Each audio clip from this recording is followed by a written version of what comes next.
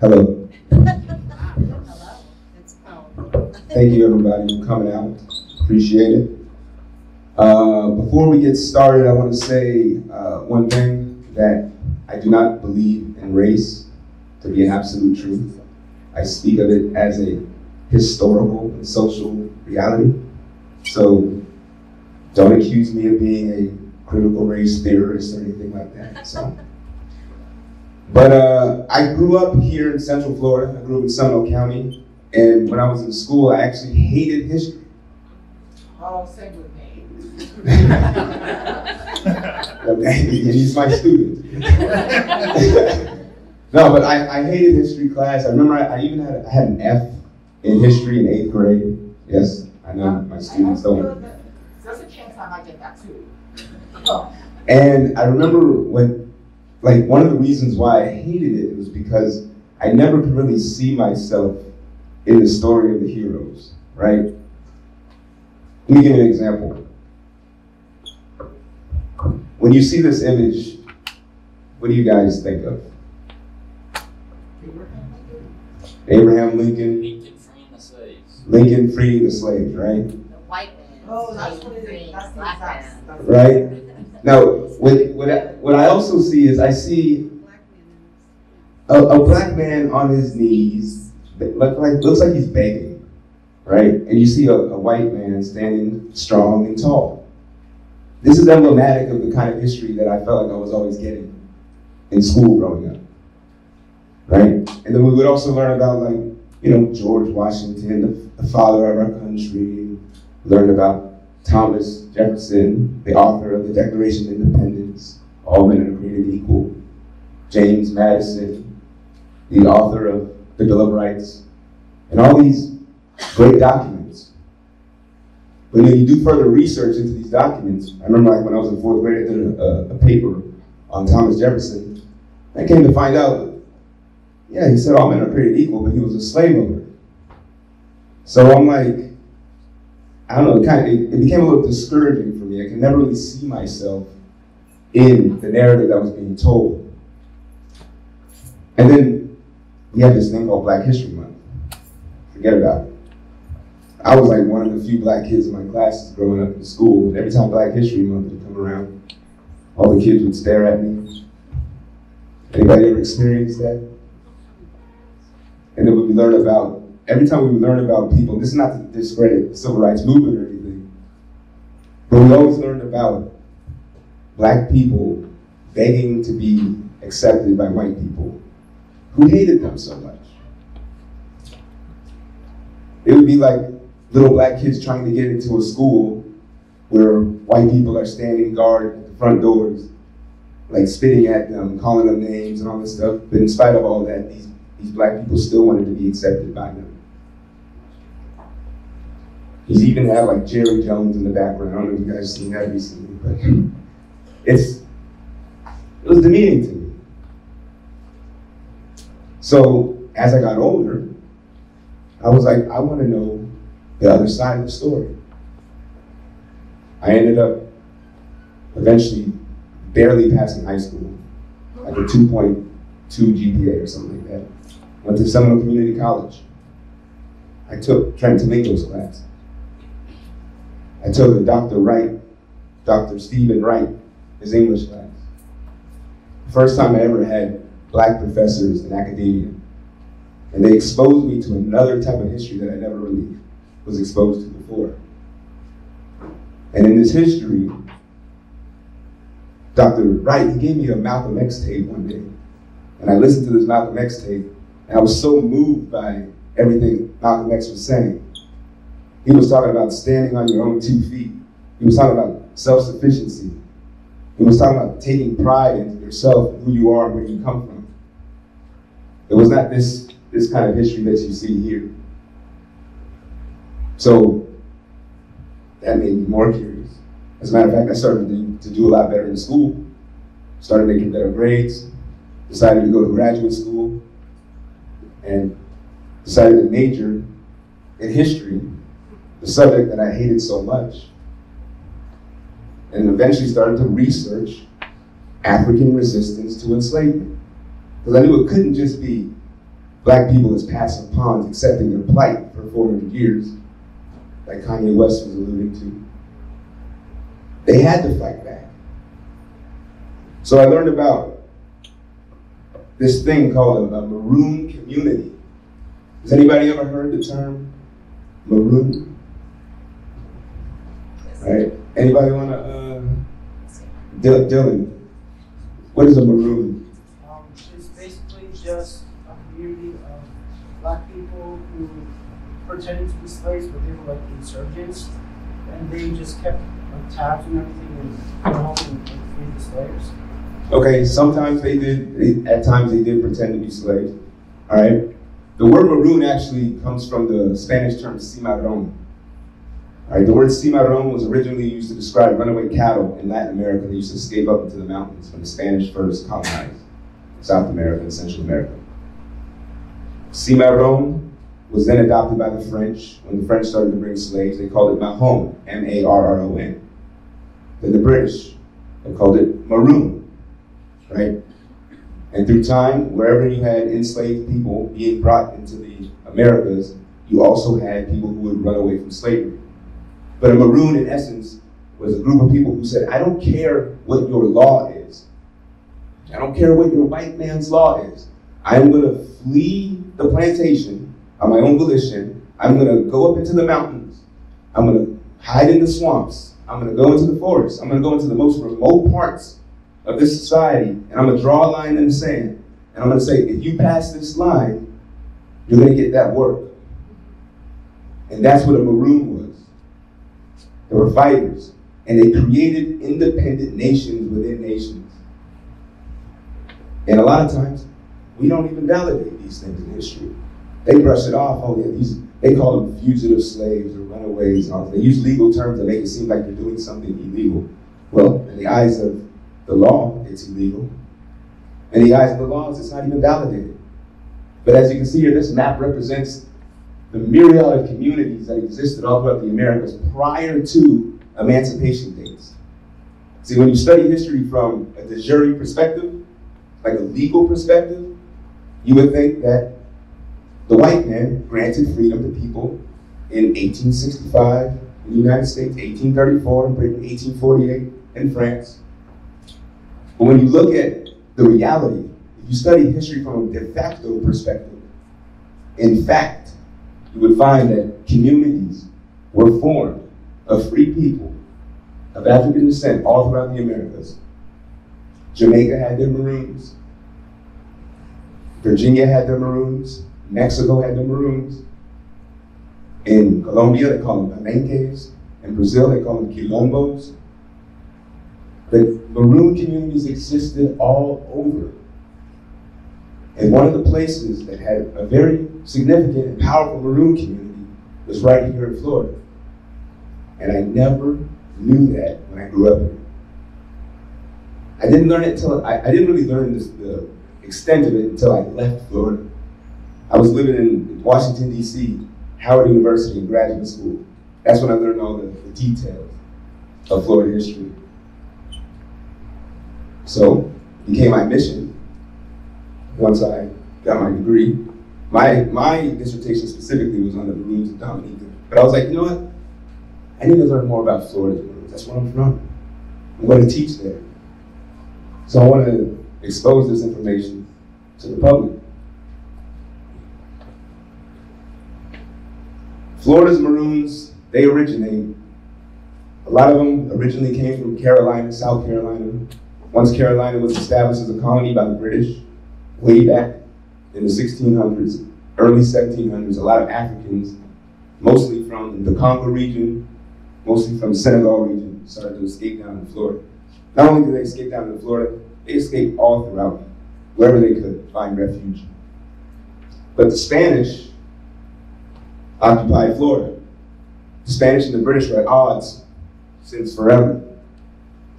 So once the Spanish realized that a lot of Africans were running away into Florida, they said, well, we can use these people in our fight against the British. So in November 7, 1693, there was an edict that was issued where the Spanish basically said, all runaway Africans that make it into Spanish Florida will be granted their freedom.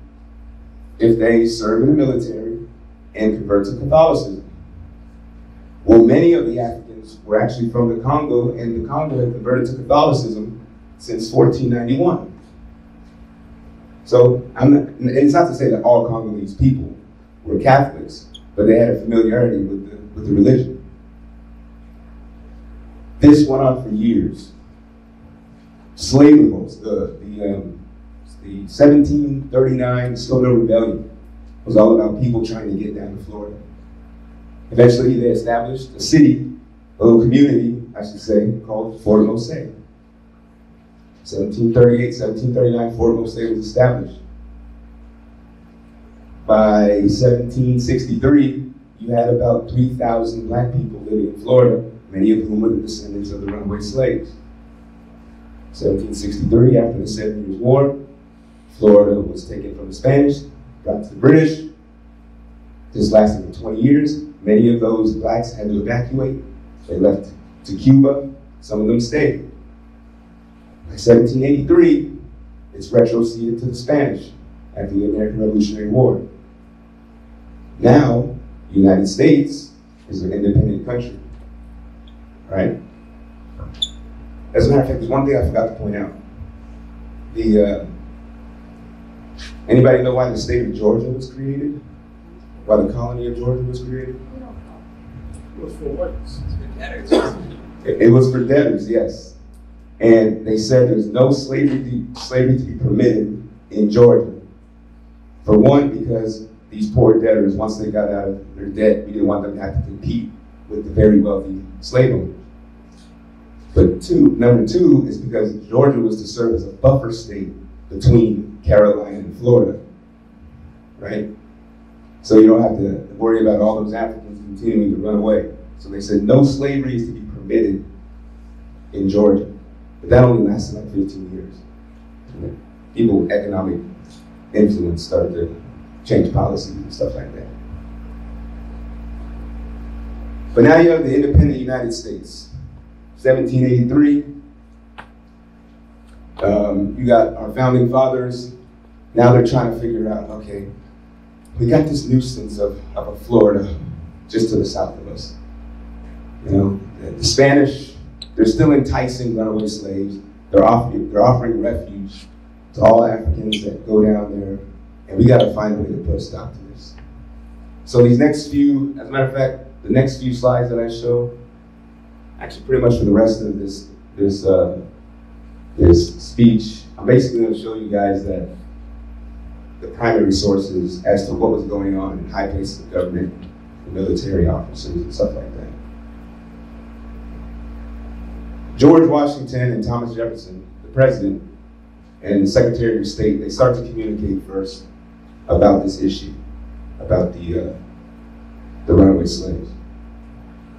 On March 10, 1791, Thomas Jefferson writes to the governor of Florida, Juan Quesada, as a consequence of the same principles of justice and friendship, we trust that your excellency will permit and aid the recovery of persons of the same description who have, herefore, taken refuge within your government.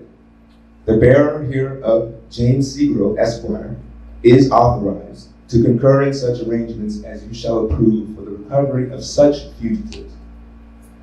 So even in the highest places of government, they are talking about recovering these fugitives. May 20th, 1791, George Washington writes to James Seagrove, who was actually the ambassador to the Creek Nation, and was also one of the people that was assigned to discuss these issues of runaway slaves in Florida. So your first care will be to arrest the farther reception of fugitive slaves. Your next, to obtain restitution of those slaves who have fled to Florida. And your last object, which may demand the greatest address, will be to give a retrospective force to procure the governor's order for a general relinquishment of all fugitive slaves who were the property of citizens of the United States. So not only did they want this Seagrove guy to go get the slaves that are running away right now, but they wanted to retroactively get the ones who had been running away the years prior. But the Spanish, they were like, okay, we'll do that. But the Spanish were saying, if we're gonna actually try to assist you guys in returning runaway slaves, you guys need to bring some receipts, okay? Some mortgages, some bill of sales, some deeds. You can't just expect us to start rounding up black people that are living in Florida and then give them to you guys.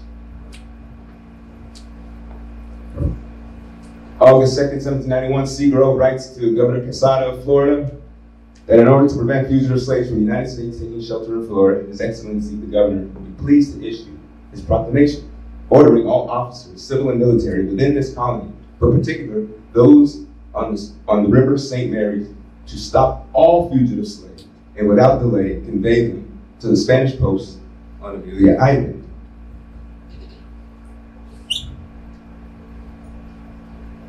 And December 15th, 1791, which coincidentally is the day the Bill of Rights was ratified, from Jefferson to the governor of Georgia and South Carolina, I have the honor to enclose you an authenticated copy of the articles agreed on between the governor of East Florida and Mr. Seagrove, acting for the United States by order of the President on the subject of fugitive Negroes. They are thinking that the Spanish are going to comply initially. 1791, everything's cool, but the Spanish are still waiting for receipts. The Spanish never get those receipts. 3 or 4 years later, by 1794, 1795, the Spanish, they write back to the United States. They're like, we're not complying with your orders because you're not complying with our orders. So the tension ensued between the United States and Spain. And so Spain, or the people in Spanish Florida just said, you know what? We're rescinding on that whole agreement that we had before because you guys aren't obviously complying with our demands.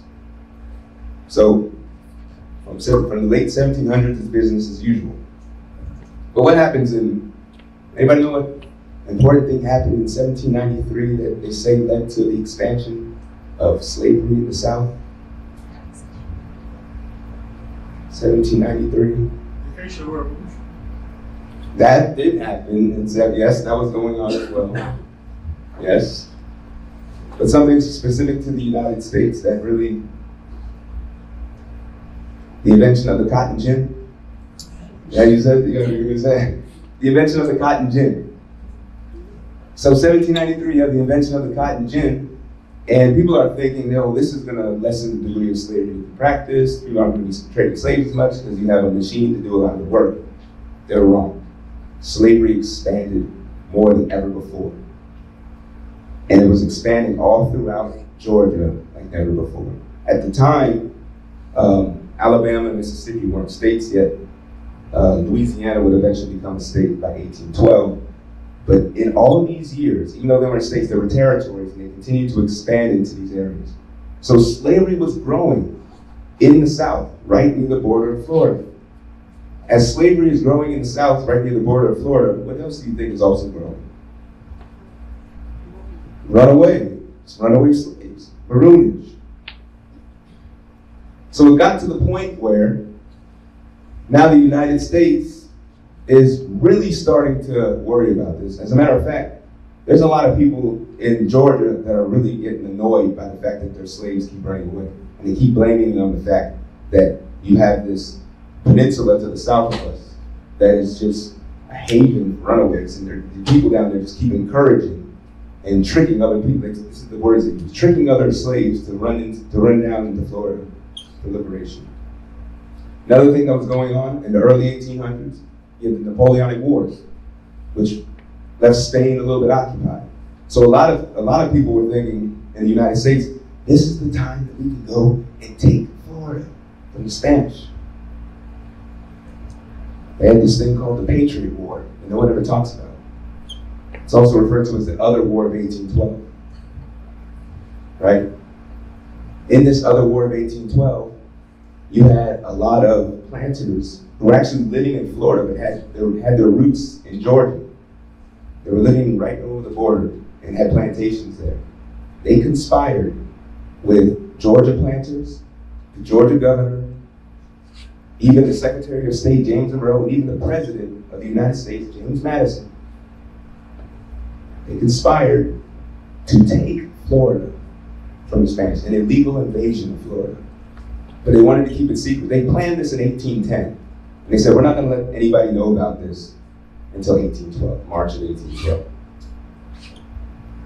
So as soon as they go in, they send like some army troops, they send some volunteers, they send some Georgia militia, a mixture of people, about 125 of them, and they go into Florida and they invade for the purpose of taking over St. Augustine and taking Florida from the Spanish. But boy, they did not expect the type of force that was down there in Florida. See, just because the Spanish are weak due to fighting the Napoleonic Wars doesn't mean that everybody else is, right? You still have the Africans living down there, the black people of African descent, and you still have the Native Americans down there, and they're fighting.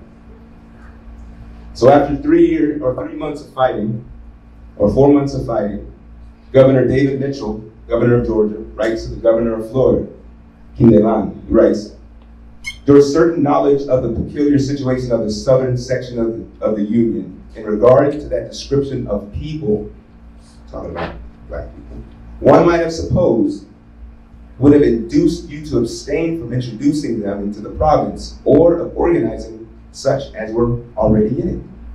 What is he talking about here? He's complaining to the governor of Florida, the Spanish governor of Florida, that you use a cheat code. You're using black people to fight in your war. You can't do that. No, we have a code here. White people fight each other, right? You can't use black people. And the governor of Florida's response to that was like, you break into my house, and I have a bigger gun than you, and you blame me?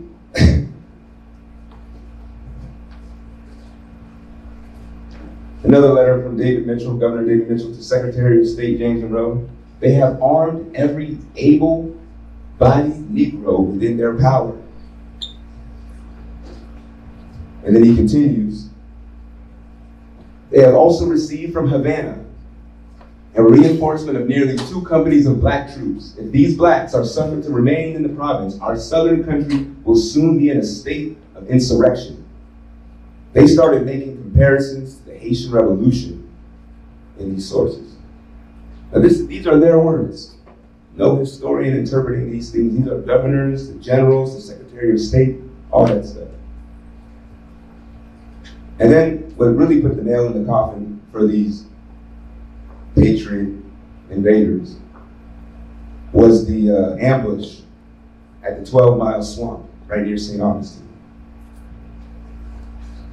There were about 60-something black men dressed up as Indians, just waiting for a convoy of U.S. soldiers to pass through. And they ambushed them.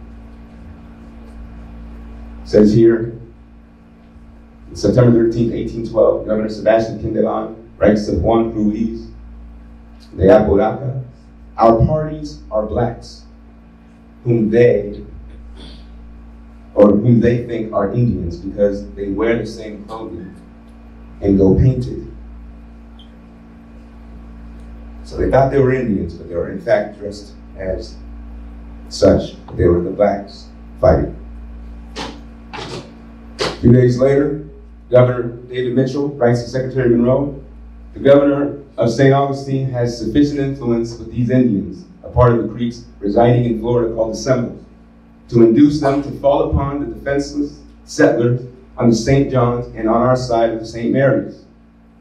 On the St. John's, they have killed and scalped 1 and wounded 2 more, besides driving off from both places a large number of Negroes and a stock of every description.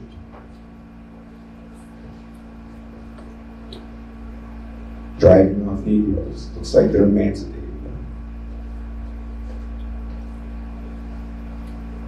Mitchell continued in the letter to Monroe that the Florida governor proclaimed freedom to every Negro who will join his standard and has sent a party of them to unite with, and who are actually at this time united with the Indians in their murderous excursions. It is a fact that most of our male Negroes on the seaboard are restless and make many attempts to get to St. Augustine. They were worried that the whole entire Southeast might turn into a Haiti. Then he continues, the principal strength of the garrison of St. Augustine consists of Negroes. John McIntosh, who was one of the directors that originally conspired this whole thing, he writes to James Monroe, Secretary of State, our slaves are excited to rebel, and we have an army of Negroes raked up in this country and brought from Cuba to be connected with. St. Augustine, the whole province, will be refuge of fugitive slaves, and from thence emissaries will be detached to bring about the revolt of the black population of the United States. They were very fearful that this would start spreading across the entire country.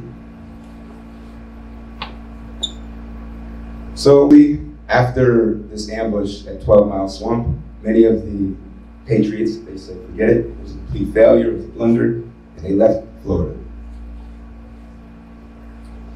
The War of 1812 happens. Many of the blacks in Florida fight on the side of the British.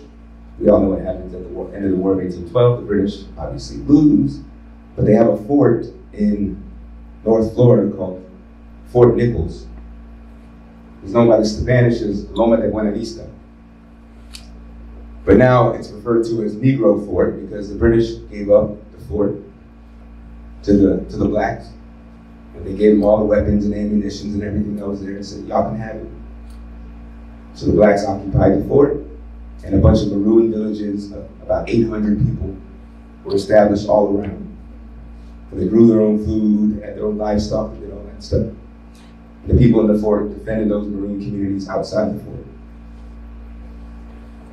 But then this guy named William Crawford writes a letter to General Andrew Jackson. He says, sir, it appears from the representations of Colonel Hawkins that the Negro fort erected during the war at the junction of the Chattahoochee and Flint Rivers has been strengthened since that period and now occupied by between 250 and 300 blacks who are well armed, clothed, and disciplined. Secret practices to inveigle Negroes from the frontiers of Georgia, as well as from the Cherokee and Creek nations, are still continued by the Negroes in hostile Creeks. Should it be determined that the destruction of the fort does not require the sanction of the legislature, measures will be promptly taken for its reduction.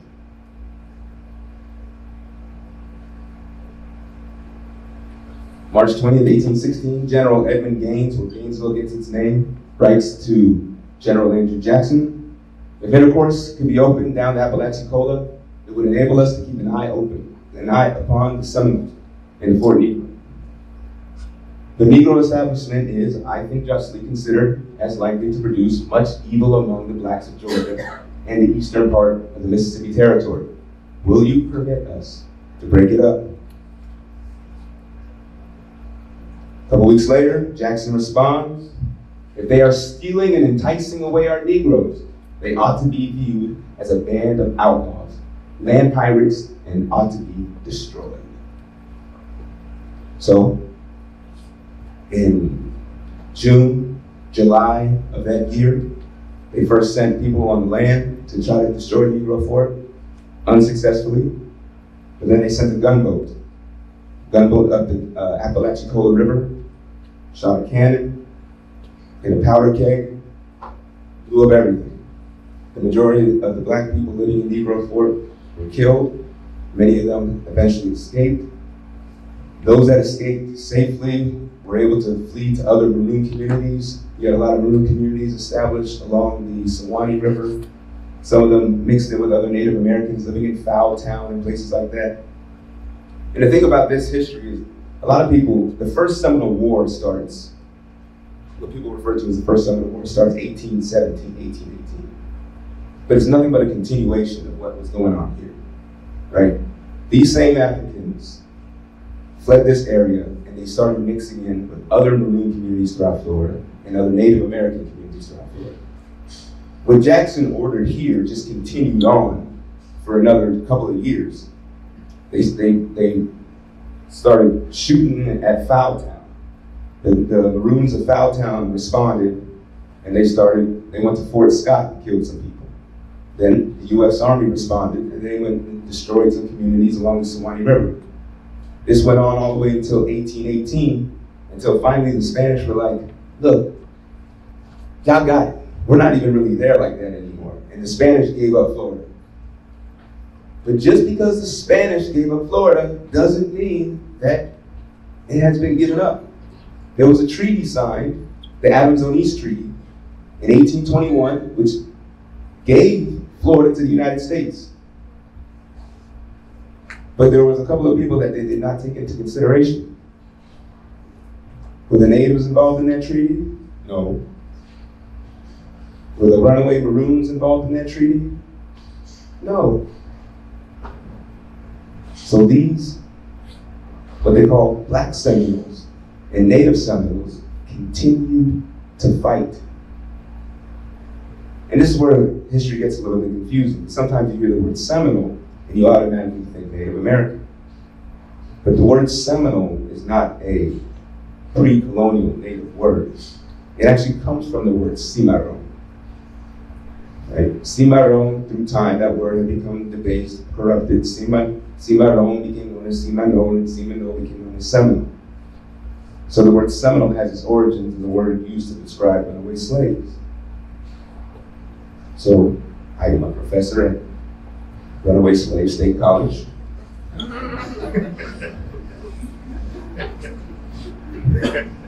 I went to South Runaway Slave Middle School.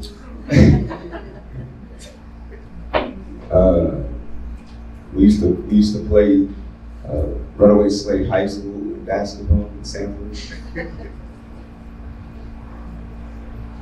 So now the United States government is like, well, we're not making the treaties with the Spanish now, so now we got to talk to the natives.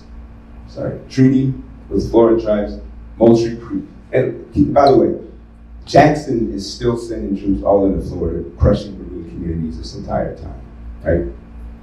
They're fighting back. The Maroons are fighting back, but sometimes they gotta move. And it got to a point where one of the Maroon communities by Tampa Bay got crushed in 1821. Many of those people ended up fleeing to Andros Island, Bahamas.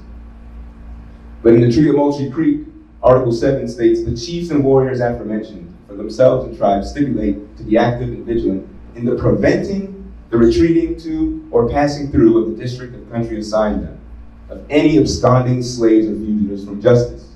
So now they're trying to talk to the natives and say, look, help us catch these people. But the natives are like, nah, man, those are our homeboys. We've been fighting together all these years. We're not just going to give them up like that. And besides, the natives don't have like one king that rules over all of them. There's like a myriad of it's like a confederation of villages of people where you have like your great-grandfather is basically like the leader of this clan. And then over there you got another great-grandfather that's the leader of that clan. So it's not really like how we think of governments operating. William Pope, Duval County, says, he writes a letter to the Seminoles. You are not to mind what the Negroes say. They will lie and lead you astray, and the hope to escape their white owners, and that you will give them refuge and hide them. Do your duty and give them up. They care nothing for you, further than to make use of you, to keep out the hands of their masters. He's really trying to separate the blacks from the natives. Then 1830 comes around, and you have, did anybody know what happens in 1830? With the Native Americans? Dylan? Yeah, it's the beginning of the Indian Removal Act, right? So now there's like, okay, we're trying to remove everybody to the west side of the Mississippi, Florida included. The Treaty of Payne's Landing was more specific to Florida. They made a deal with some of the so-called chiefs of all the Seminoles, and they said, look, we're all going, y'all are all gonna go west, but you're not taking The blacks with you. The Seminoles were like, no, then we're not going. We're all going to fight together.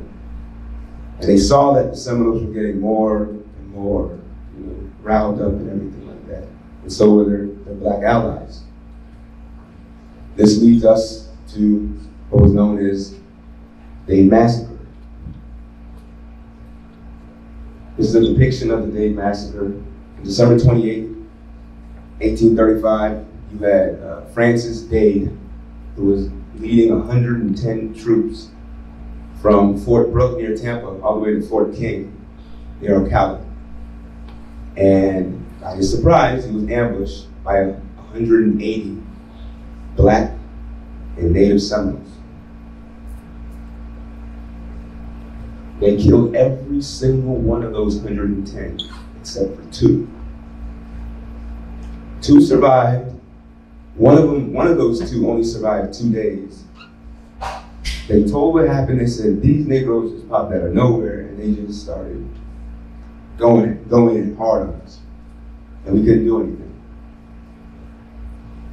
Surrounding Maroon villages also participated in the Dade Massacre. No one even knew that these troops had been killed. It wasn't until February of the next year that they came through. Some U.S. soldiers walked through and they said, gosh, damn. Decomposed bodies, just laying there, vultures and all this stuff, eating them up, all kinds of critters. So this is a quote, January 20th, 1836, Elias Wallen writes, now just conceive their position, the Seminoles, 800 or 1,000 warriors, animated by the sentiments of hatred or revenge, and well aware what is to be their fate upon losing their superiority. With them, 300 or 400 Negroes of their own, better disciplined and more intelligent than themselves, to whom there is a daily ascension of runaway Negroes from the plantations, supplied with arms and ammunition from the deceased whites. So after they killed them, they took all their guns.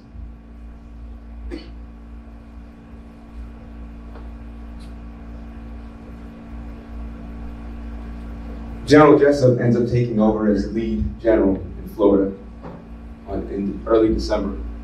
And he quickly realizes that, he says here in a letter to the Secretary of War, this, you may be assured, is a Negro, not an Indian war. And if it be not speedily put down, the South will feel the effects of it on their slave population before the end of the next season. So he's trying to figure out a way now. He's like, how do I resolve this issue? If we try to make the natives go, to the new territory, the blacks are going to be, they're not going to take that lightly, obviously. You can't enslave them, because if you try to enslave them, then they're going to fight back. So they say, you know what we're going to do? This is what General Jessup comes up with. He comes up March 6, 1837, Article 5. Articles of Capitulation. It says, the Seminoles and their allies who come in and emigrate west shall be secure in their lives and property, that their Negroes, their bona fide property, should also accompany them west. So Jessup's thinking, well, if I call them, the Negroes, their property, maybe the whites will just let them go. Right? That's an interesting line of thinking, but that didn't work either. The property of Seminoles, because they thought that placated a lot of white folks. As long as the white people think that we're not free, then that's okay. We must belong to somebody.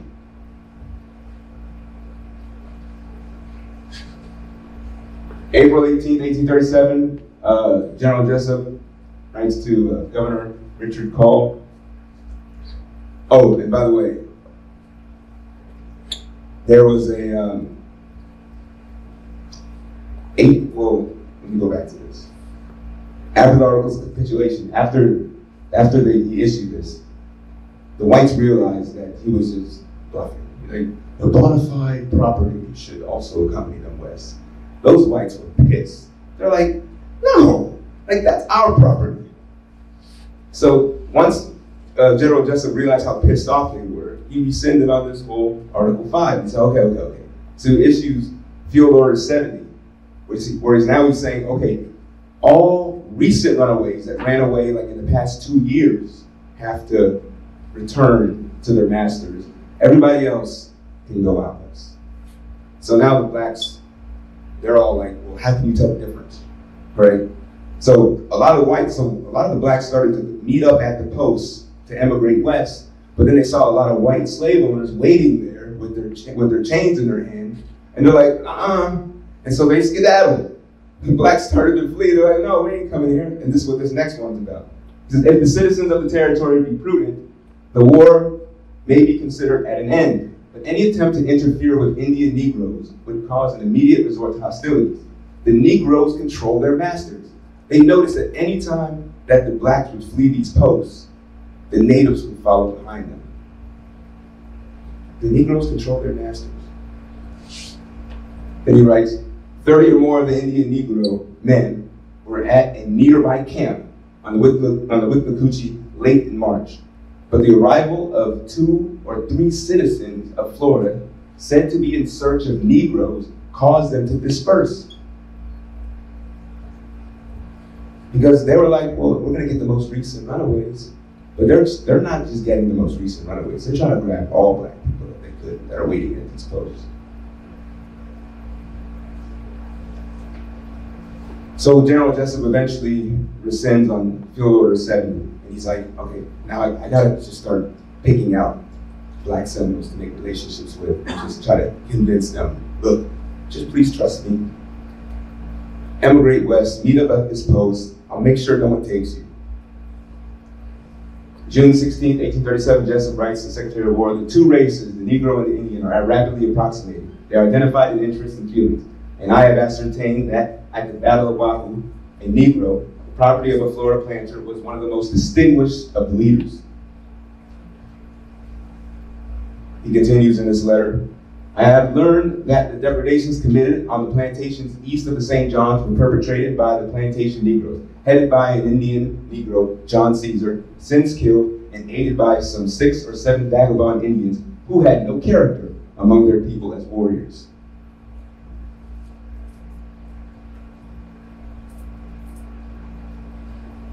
And this is the last quote I'll read. Should the Indians remain in this territory, the Negroes among them will form a rallying point for runaway Negroes from the adjacent states. And should they remove, the fastnesses of the country would be immediately occupied by Negroes. Eventually, General Jessup and later generals made deals with a Maroon by the name of Abraham, John Horse, and others. They were eventually, I think it was about 250 of them were able to move out west under an agreement, and another about 250 also went out west, not necessarily in this agreement, but made it out west as well. Many of the descendants of black Seminoles today you can find in the Bahamas, you can find them in Cuba, you can find them in Oklahoma, you can find them in El Nacimiento, Mexico, but this is the group of people that fought, bled, died for their freedom. They found generational freedom in Florida. They raised kids there, they defended their kids there, and they emancipated themselves from slavery. And what does all this mean to me? To me, it's important just to know that black people didn't just have a history of begging for freedom. They didn't have a history of doing nothing about their circumstances or situation. So that's why I really appreciate the opportunity to co-curate with Katie Benson and bring this history to light about the successful slave revolt of the blacks in Florida, where they established freedom for generations. Thank you.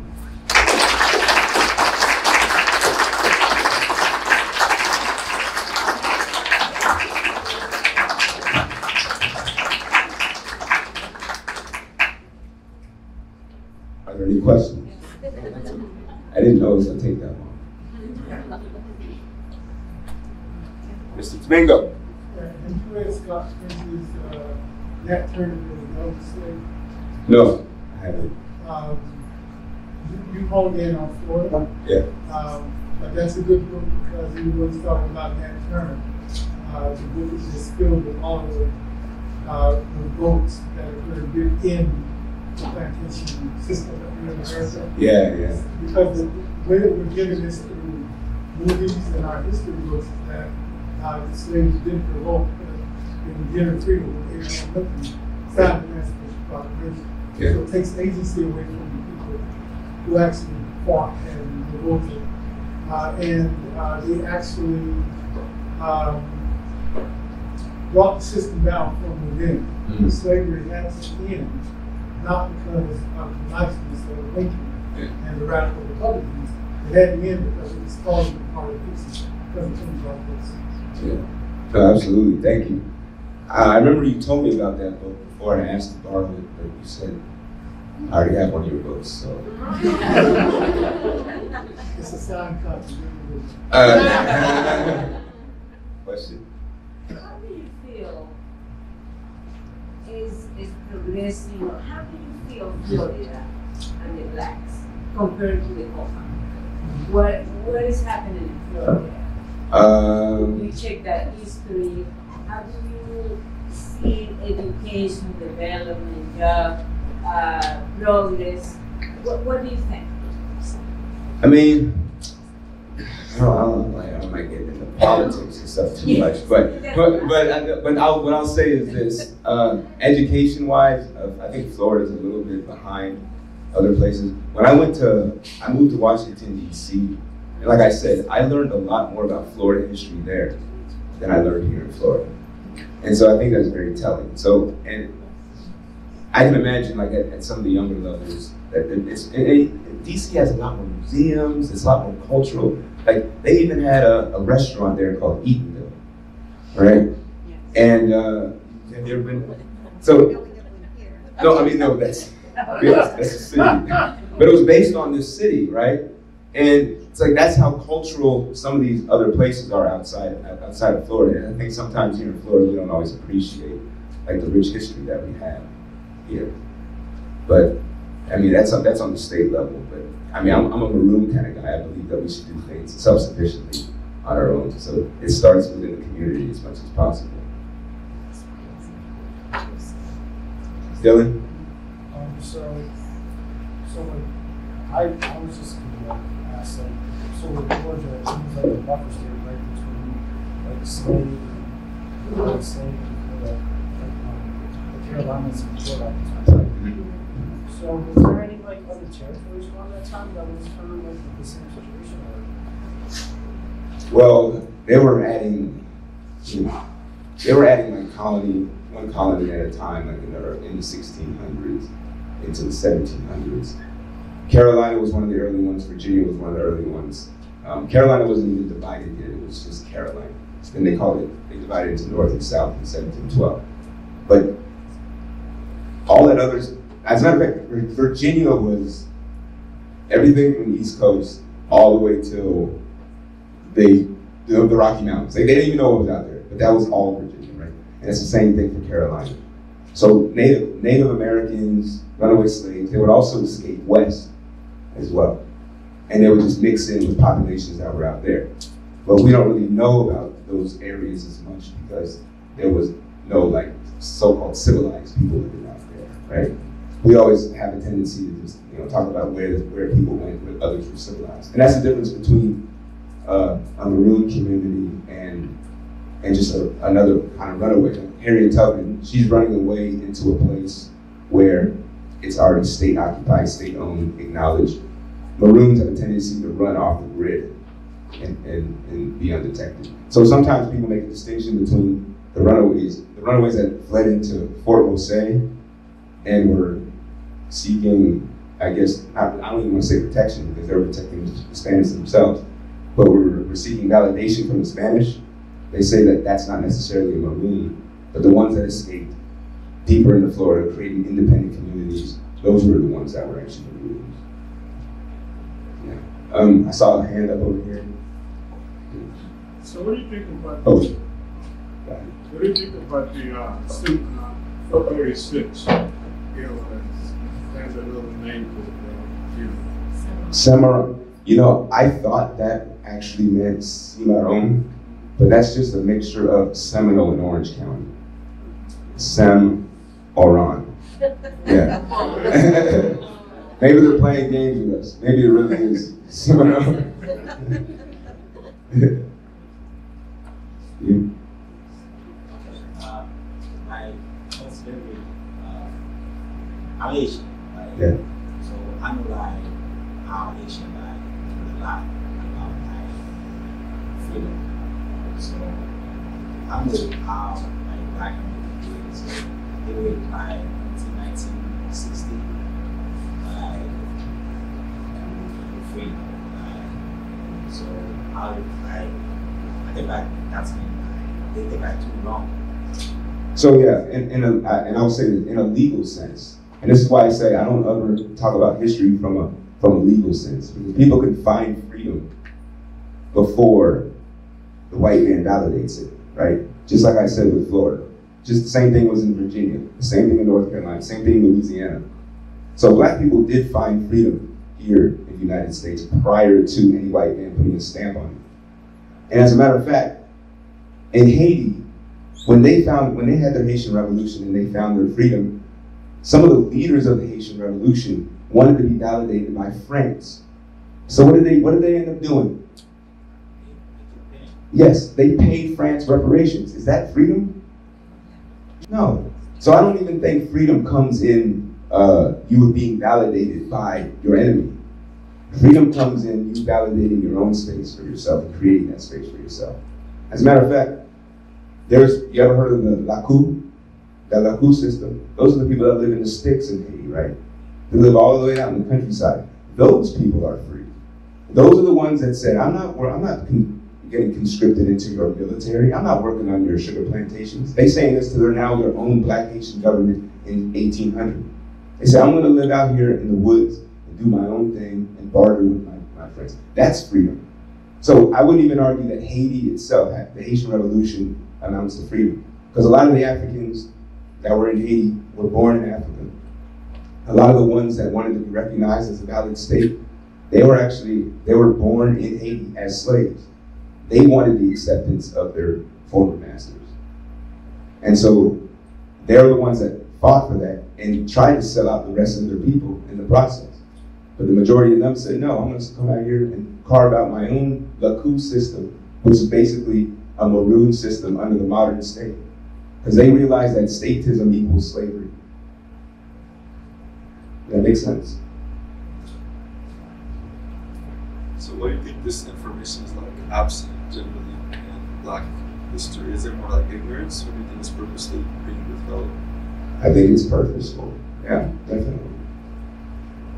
It's purposeful. Every country has propaganda, and they want to get your citizens to believe certain things and to be on one accord in what they believe. But I think through time, if enough historians and young people like yourself decided, well, I'm going to do my own research and then bring this to the forefront, I think eventually, because there's been people writing about this since the 1960s, but you still don't really see it in history. You see like a little passage sometimes here and there, but it's not, I think it's intentionally left out. All of this is really great information because I didn't know any of it. But when the Spanish, you said the Spanish actually gifted the United States to Florida. So when the Spanish did that, what did you say, like 1836? No, 1821. 1821. It was an original treaty in 1819, and then there was like a follow-up finalized treaty in 1821, the Adams and Lease Treaty. So when the United States no longer allowed the slaves to be brought in. They couldn't be brought in any longer. Yeah, from the African continent. Yeah, 1808 was the end of that. Okay, so all the slaves had to be born here. Yeah, but there was an illegal slave trade from Africa And they got slick with it. Cuba started picking up their slave trade after 1800. So, and this went on all the way till 1867. So Africans were getting sold to Cuba. So what do you think they were doing in Georgia, and Alabama, and Louisiana? They were just purchasing them from Cuba. So now, when the Spanish gifted the United States with Florida, was that allowed then to be a slave state? Yeah, that's what they were working so hard for. Yeah, so Yeah. then, So by 1845, March 3rd, Florida becomes a state, and it became a slave state. But even prior to that, there were they established between 1821 and 1836. They established 22 sugar plantations in Florida. Those blacks burned down 21 of them. that was a good She said, "Good for them."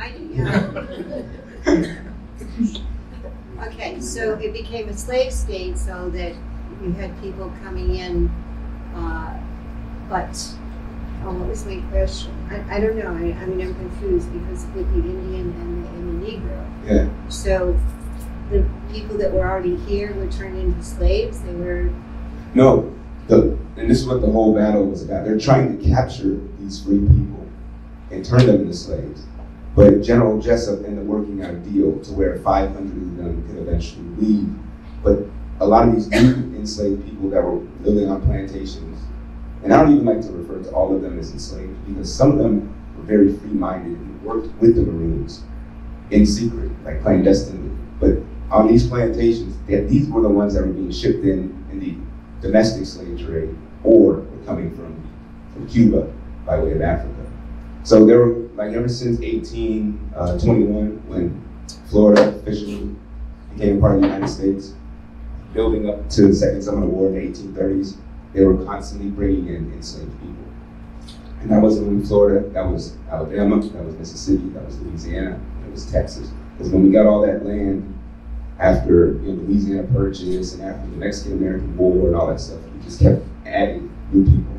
So the enslaved population goes from 790,280 in the year 1790, all the way to 4 million by 1860. And that is through like domestic slave trade, breeding, purchasing them from Cuba, all that stuff, and just capturing free people. Because the Fugitive Slave Act of 1850 gives you now the teeth to go up north and just kidnap free people and bring them back down south. Dylan? Oh, I was like going to ask, because like I remember you talking about this in class. It was like, it's like the Seminole chief, and he had 2 wives, and one of them was like a wolf, or like, if I remember correctly. I'm not sure. Osceola. So some people say Osceola had 2 wives, and then some people say that one of his wives was black. And they say that his black wife was kidnapped, and this is what radicalized Osceola. Is that like that's when the massacre happened? Yeah, in the massacre, yeah. So Agent Wiley Thompson, one of the Indian agents, he locked up Osceola for getting all irate and anything like that. But the massacre was happening simultaneously when they released Osceola from prison. He killed Agent Wiley Thompson and all the guards around the prison. And then the massacre was happening at the same time in the Dade Massacre. So you said that Florida was kind of like a sanctuary state for blacks up until like what? 1838, yeah. And then 1838 is when you had hundreds of them emigrate to Oklahoma. And then from Oklahoma, many of them emigrated to Mexico because people started trying to capture them into slavery in Oklahoma. And so they were like, we're not safe here either. So then they went to Mexico. Mexico abolished slavery way back in 1829. So when the Spanish gave Florida to the United States, did they push some people to Cuba? Yeah. Good questions. but Cuba had slaves also. Cuba had slaves also. So how could a black man escape to Cuba? and that could be no benefit. But even Florida had slavery. So the Spanish operated differently with slavery. Like you can be black and free and be okay, right? And sometimes you can even be black and have money and wealth in some Spanish countries. You weren't indicted before you were born in certain Latin American countries as the same way you were in Anglo countries. In Anglo countries, it was like one. Have you ever heard of the 1 drop rule? Like you got 1 drop of black blood, you're black, right? Right. Thomas Jefferson's mistress, Sally Hemings, she was an octoroon.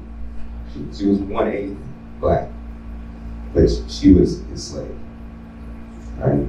So she was phenotypically, I think, I don't know, I've never seen her before, but I can imagine if she's an octoroon, she's probably phenotypically white looking. But you gotta get as many as you can, and that's how, you don't gotta go to Africa anymore to get your slaves, you just gotta rape a black woman. Terrible history. Yeah.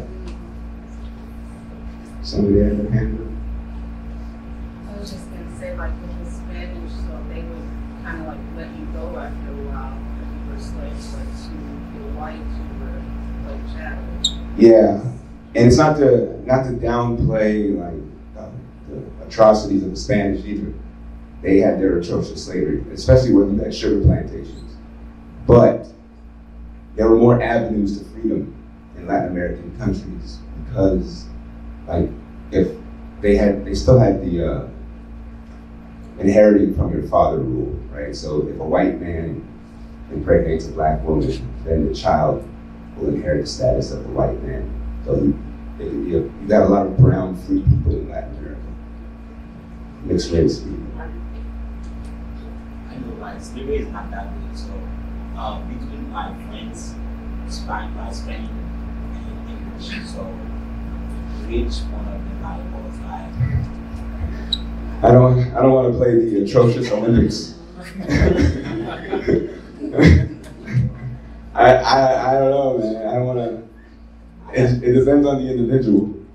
But there are historians that debate that kind of thing. There's one by the name of Frank Tannenbaum. He says that Latin American slavery wasn't as harsh, and he talks about all these reasons why. And then there's another guy, a historian by the name of Leslie B. Rout Jr. He says Latin American slavery, even though on paper, wasn't as harsh.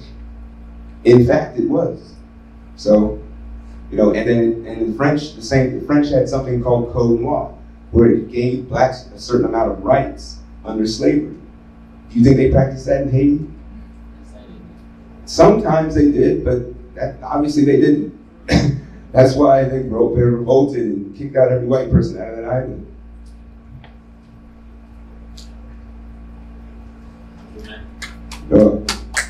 Do you remember the quote just before the Date Massacre took place? No, what is that? They had made this arduous trip from Tampa and were closing in, I guess, on Ocala, their final destination. And he turned to his men and said, "Have a glad heart, men. Our trials and tribulations are almost over." Minutes later, they were all dead. Yeah, I never heard that quote. Wow. That's a good way to end it.